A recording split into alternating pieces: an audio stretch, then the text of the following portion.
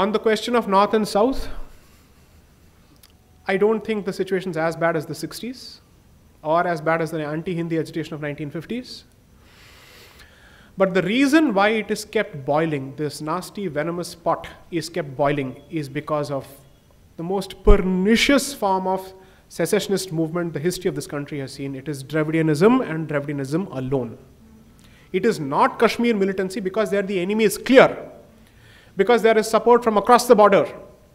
Here there's someone sitting inside, enjoying funds from several other places, and he is doing this on a regular basis.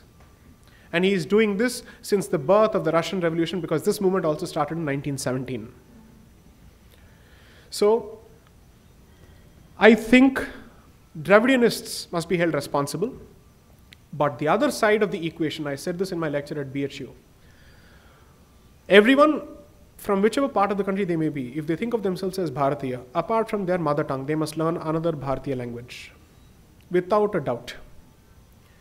If you don't do that, you may learn a particular language because of economic reasons, because you have to move to some place or whatever.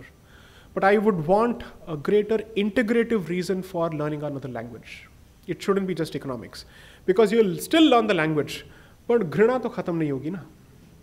That will still go on. You're learning the language because that's your means of livelihood. You can't survive without it. But the poison within and the separatism within will not die. Which is why I switch to Hindi often. To say my complexion and Hindi get along really well. Don't worry. They will get along well. There's nothing wrong with it at all. After all, the purest form of Sanskrit has survived in the South, not anywhere else. For historical reasons. So we will protect it. We don't have a problem with it at all. I can't have a problem with a language which has the very same script as Sanskrit. Dravidians have a problem with Sanskrit, and that is why they have a problem with Hindi, is the calculation most people miss. Their problem is with the Hindu identity, and therefore everyone who represents the Hindu identity is a problem. So the person coming from the cow belt who speaks Hindi is a problem precisely for that. And this is a very different example to give.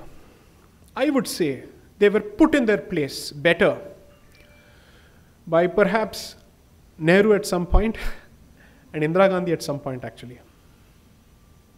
Whereas we are massaging their ego by constantly spewing this lie that Tamil is the oldest language. Don't say that. Tamil need not be the oldest language for it to be respected. There are other reasons for it. Because obviously it is certainly older than Hindi. That is equally a fact. It has its own rich literature. It has its own vocabulary.